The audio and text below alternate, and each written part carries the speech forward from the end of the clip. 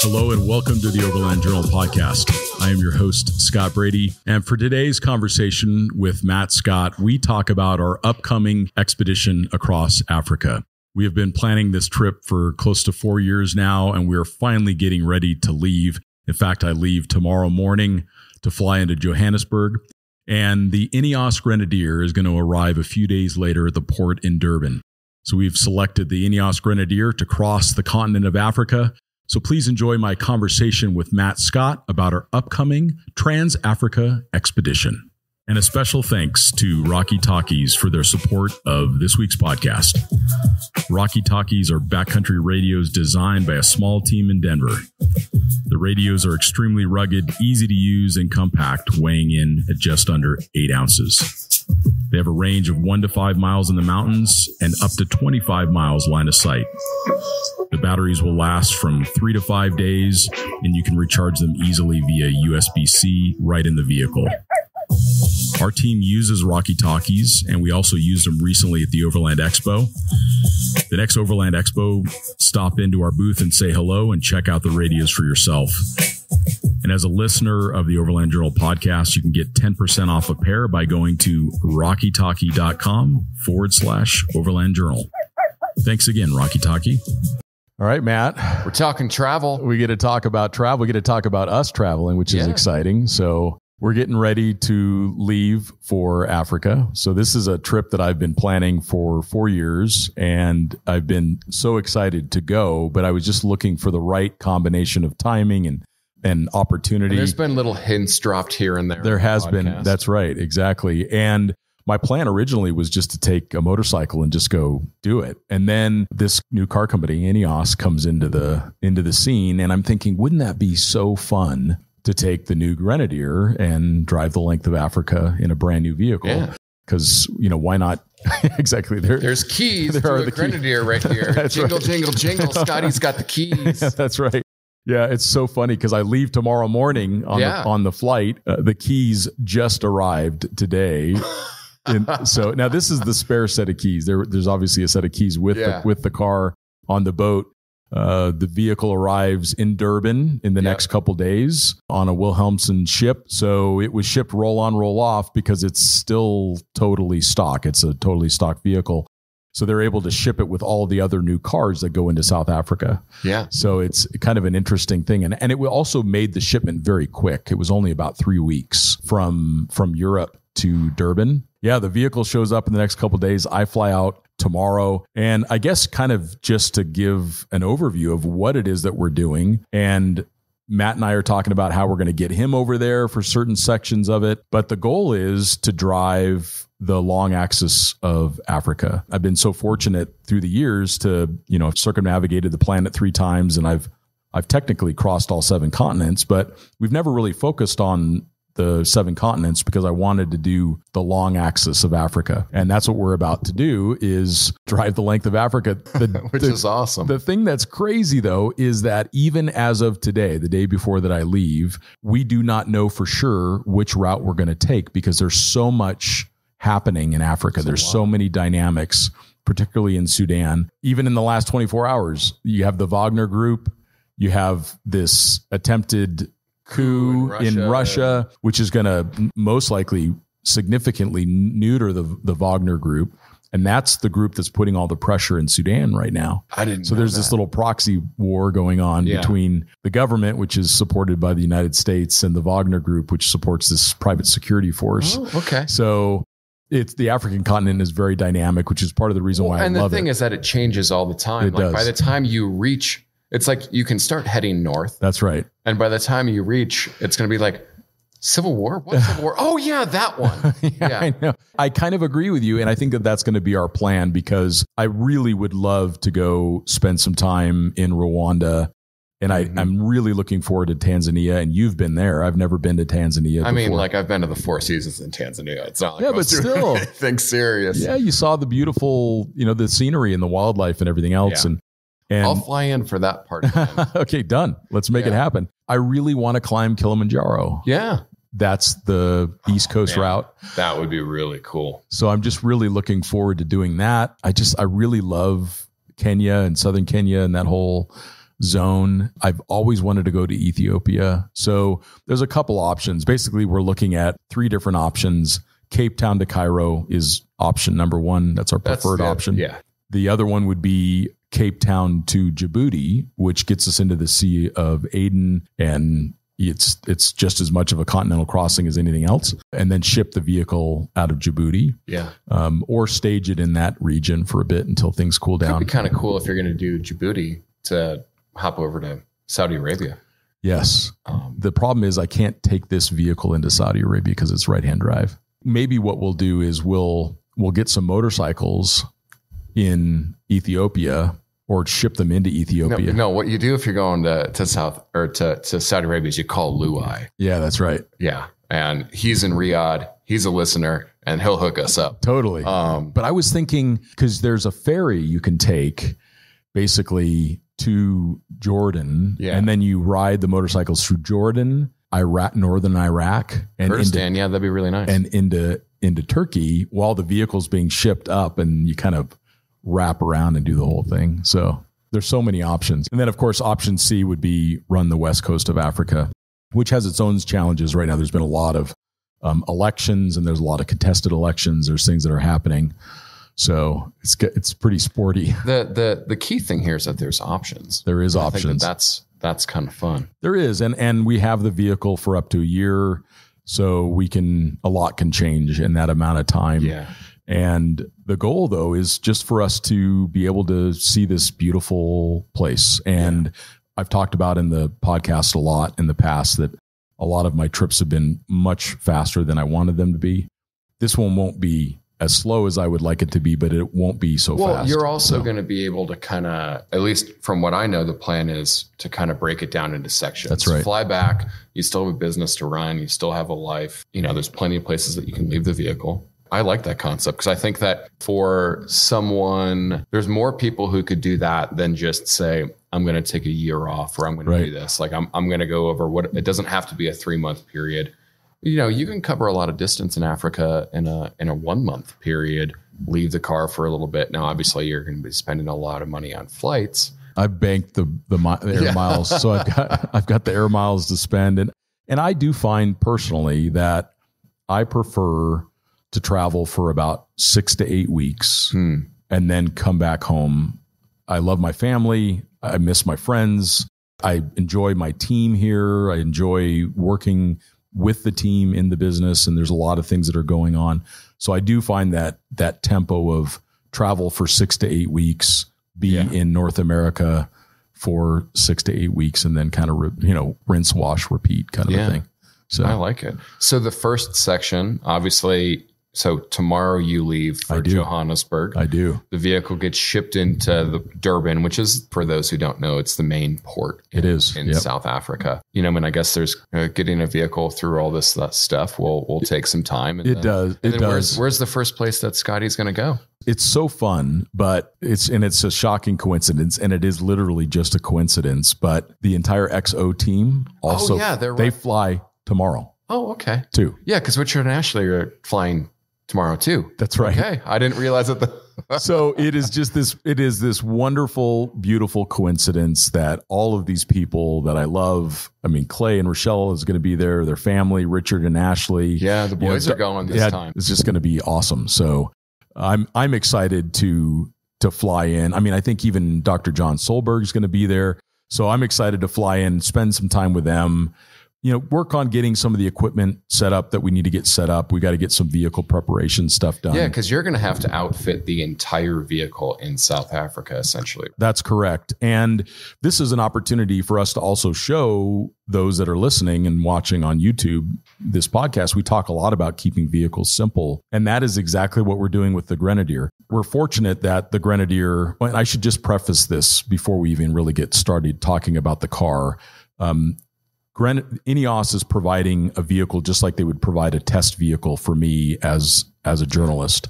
So we're not being compensated by Ineos in any way to use their vehicle. There are plenty of other manufacturers that would have provided us a car as well. So this is not a sponsorship by them. We are taking the vehicle for a year. We're going to do something really special with it. we believe that this platform has a lot of promise. We think that it's going to be very popular with our audience. So we want to show, can it do this kind of work or not? Yeah, because this is what it's built for. It is literally built on purpose, is their tagline, for things just like this. We're not being paid by Ineos, which means that we can actually speak freely about our experience. We can share our experience with the vehicle. We can also show how we modify it for the trip, which fortunately, it actually doesn't take much. I mean, I was going on and I was, building. I have to admit, I'm still on the fence whether I'm going to pull the trigger on mine because I got plenty of cars. It would mean selling my beloved wagon. It's really fun having a twin turbo V8 in a station wagon. So, I've gone through and I've built a Grenadier so many times, and it's really impressive. Where historically, I'm going to have to modify the vehicle for a snorkel. I'm going to have to modify the vehicle for a winch capable bumper. Now there are other manufacturers, Jeep, that's doing that. I mean, I think on the new AEV stuff with Chevy, GMC, like there's options out there for that, Bronco, that kind of thing. Factory dual battery systems, definitely not. Fold down tables on the rear door, definitely not. Yeah. There's a lot of things that you would have to spend time, money, and energy doing that are just kind of done. They are. And it is, I've always liked to describe it as kind of an amalgamation or the modern opportunity to have looked at all of the great things about the 70 series Land Cruiser, all of the great things about the G-Wagon, all of the great and charming things about a classic Defender. And you kind of put those all together and you end up with that vehicle, but it's in 2023. Yeah. We're looking at a brand new vehicle with all of the modern safety features and then all of the learnings that's happened over that period of time. When the G-Wagon was first designed in the early 70s or late 70s, I suppose, that was a different time. And now that same engineering group had the opportunity to design the equivalent. Yep. Because the G-Wagon's gone a totally different path. It has. I think they're awesome. They are awesome. But realistically, they're like $150,000 these days. That's right. We can now get the professional pack, but it's a $22,000 or $27,000 option for a roof rack. Yeah. That's where the Grenadier is really, really appealing. Correct. And the Grenadier is less than half of that price. Yeah. Originally, my goal was to get a Trial Master, and there was actually one that was allocated. But they're like any new car company and every car company today, they're struggling with getting components with the infrastructure of getting chips, getting computers, getting motors out of BMW, everything else. So it took some time to get the vehicles available. But the cool thing is that they had the global media drive. And so they were actually able to pull a car that was low miles and had been through all of the processes. And they were actually able to grab that vehicle for me. But that is a Field Master. So the difference between a Field Master and a Trial Master is this dual battery system.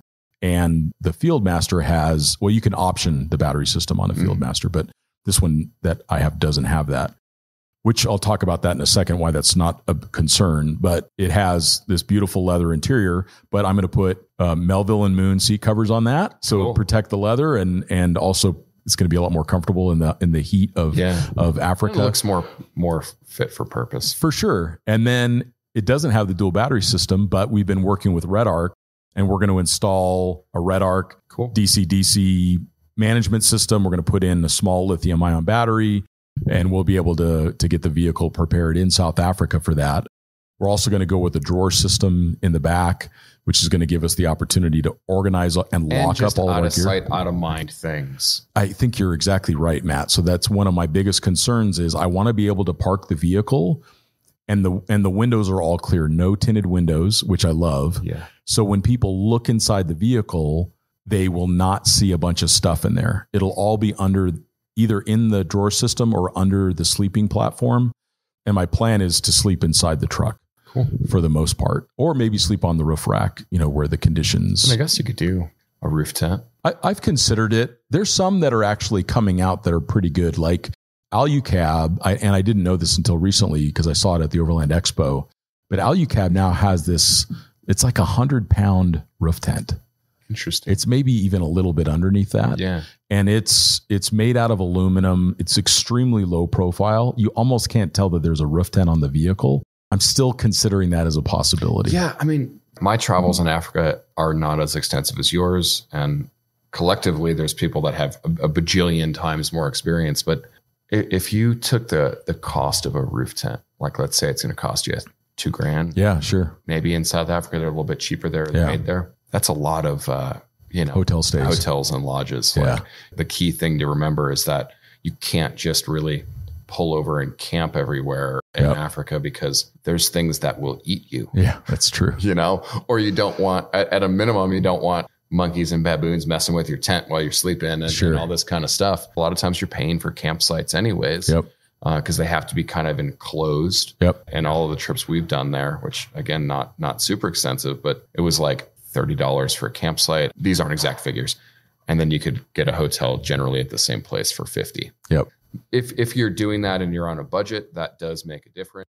And a special thanks to Onyx Off-Road for helping to support this week's podcast. Going further on your adventures is about having the right tools. The Onyx Off-Road app's intuitive maps make it easy to find trails and disperse camping, and their offline maps give you full GPS navigation capability without cell coverage. I'm also really excited about their new route builder for planning and sharing custom trips. It's got a snap to trail tool where you can just drop points where you want to go, and a route automatically connects to the closest road or trail. You can build, save, and add routes to folders and share your entire trip with your buddies. You can find out more information on onyxmaps.com. You can also find their apps in the Apple Store or whatever other device that you use. Thanks again, Onyx. And I hope to spend a lot of time remote. So I do hope to be camping out in remote areas. We're looking at the possibility of crossing the Kalahari. I mean, we're going to be camping along the beach in Mozambique. Cool. There's going to be a lot of opportunities to camp, but I don't mind sleeping inside the vehicle. It's something that I did for the entirety of Expedition 7, and it worked out really well. So with the drawer system that's going in the back, the seat folds forward, and then you'll kind of have a little platform in there. Correct. And that'll give a couple different cubby areas for the heavier items like tools and recovery gear in the footwells of the rear passenger seats. The one challenge with the Grenadier that I'm very aware of is the range. So it has a 90-liter fuel tank, so just over 20 gallons. And with the fuel economy of the gasoline motor, because I can't use a diesel in Africa because the diesel requires ultra low sulfur diesel. So we have to use a petrol, which it's funny. A lot of people will say, you have to use diesel because of availability. That's totally wrong. Whoever made that up is wrong. Scooters don't run on diesel. That's right. And the world runs on scooters. That's right. Exactly. So, I mean, when I crossed the Silk Road in the Jimny, it was a gas motor. It was just no big deal. They're kind of simpler these days, to be honest. Like anything that's meant for sale in a, well-developed country, they have emissions regulations. And even these second and third world countries now are starting to have emissions regulations for new vehicles, because they're not a significant market in their own standing to have something developed for them. So, or the manufacturer just can't develop a separate or a high sulfur option. So the one real upside though of the diesel is that you get a lot more range out of the same tank. So it's about a 30% hit to range. So that's actually kind of interesting. Like I didn't realize that they only had a 90-liter tank. Yeah. Because like a troop carrier or a lot of these vehicles, it's pretty standard to have two 90-liter tanks. That's correct. Like 90 liters kind of being that standard tank size in a lot of these vehicles used by NGOs and whatever. Correct. Someone's going to come up with an aftermarket solution, and it will probably involve rerouting the exhaust in the rear, where that tank kind of plugs in where that large exhaust is, and then they'll make a smaller muffler or some solution around that. But I do have a way around it, where I worked with Giant Loop, and Giant Loop has these those bags, they're really rollable nice. Fuel bags. So I have an extra 20 gallons when you need it. That's and right. When you don't need it, it's the weight of a couple pairs of pants. Correct. And that's the huge difference. So for those that are listening that aren't aware, Giant Loop sells these fuel bladders. Again, they're not a sponsor of the trip. We're using these things because they're the right choice. They're the only choice really for this application. So instead of me having a bunch of fuel tanks our fuel cans on the roof, which I don't want for center of gravity. And I also don't want them up there because branches, theft, all the other things to consider. I can strap these fuel bladders to the roof rack for short periods of time. But then after you use the fuel, you just roll them up. Yeah, you leave them out in the sun. You leave the cap open. That's right. The vapor pretty much all goes away. The smell goes away, and you throw them under a seat. That's correct. That's how we were using them. Like we would use them when we still had the Gladiator, and prior to putting the long range auxiliary tank in. Sure. Sometimes the gas station is just not open, and we just carry 5 gallons. And 5 gallons is, if you're in a situation where you have to be concerned with making it to the next stop, 80 to 100 miles easily. That's right. That's right. And it's again, there's scooters everywhere in Africa. So getting petrol is not a challenge. What it can be a challenge is getting good quality fuel, which this vehicle does require good quality fuel. So we're going to do some pre-filtering. We're going to try to bring as much high quality fuel with us in the vehicle. But it's really nice to have these bags because when they're not used, you roll them up. And if you are using them, you strap them to the roof rack. And I like that idea. Yeah, so it's really a clever solution that I'm really grateful for the fact that we have that as an option. So that's going to address the fuel range. And then for navigation, we're using Garmin because one of the reasons that we use Garmin in Africa is because of Tracks for Africa. So Tracks for Africa integrated. You can buy these micro SD cards that have all the maps on there. And then it's something that Garmin will draw from as a base layer. And so we use Garmin devices all the time, but we use them primarily as a way to get a very reliable track. One of the issues that we have with the apps on our phones is the track reliability. It's usually caused by this kind of edge of service problem where the phone thinks that it has cell coverage and it's trying to triangulate its position from cell coverage, but it doesn't really have cell coverage. And then you end up with this drop track. So we always use Garmin units to get this reliable track data. But in Africa, Garmin is the best solution because we can run Tracks for Africa as a base layer. And that shows all the backcountry routes, all the campsites, all the things. Yeah. Tracks for Africa is great. Super good. Yeah. You used it in Namibia. Yeah. It's really good. And, I have to say that I do, like, personally, I just use my phone because I'm too lazy. It's all there. But the problem is like, I've had a lot of issues with, whether it be Gaia, Onyx, Google, like they all have some kind of offline option. With Gaia, the problem I have is I'll switch phones or I'll switch this or whatever. And then I have to re-download everything. And sometimes those files, they do get corrupted, for what reason, I don't know. Or you just forget to download them. Yeah. A lot of times it's probably me saying, oh, this app sucks, but it's probably, user error.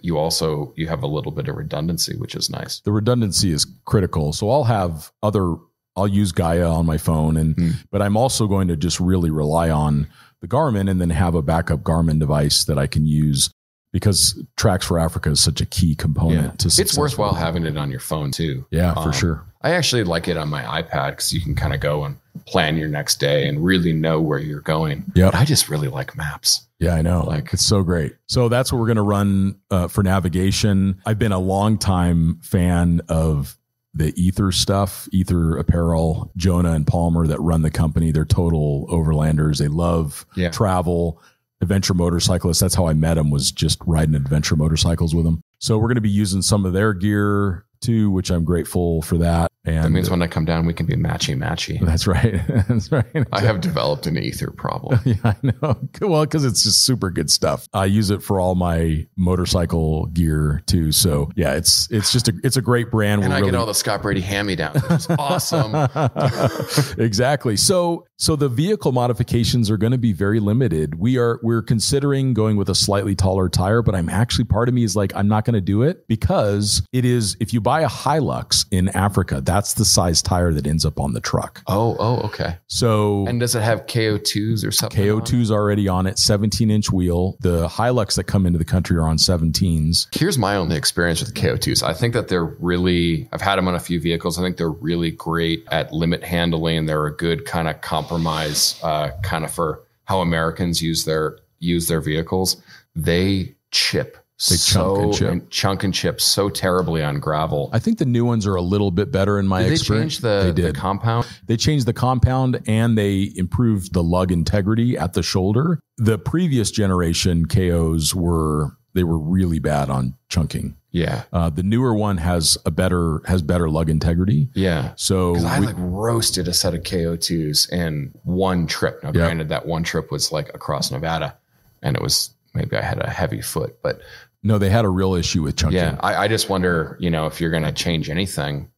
I don't know. Like, I don't want to say that the KO2s won't do it. They obviously will. Yeah. I think that the new version is better, but I am considering the possibility of changing to something that has even more lug integrity and is also a little bit taller. So a 255/80 R17. So that's a 33-inch diameter. But is tire. It going to be like an obscure tire size? And that's why I'm because if it's on a Hilux, I mean, it's like finding whatever is on the rental Hiluxes. Correct. Right? Because that's going to be the tire. 265/70 R17, and they're everywhere. Yeah. Again, when we transition from this kind of domestic overlanding in the US to international, I'm just not really concerned with tire size. Like that's some of the things that people have been saying about the Grenadier when they talk about it to me is, oh, well, yeah, it should have had 35s or it should have had this. I'm like, yeah, but I think you're actually missing the point. Totally missing the point. A 32-inch tire is something that you used to modify a vehicle to fit. Like, correct. You used to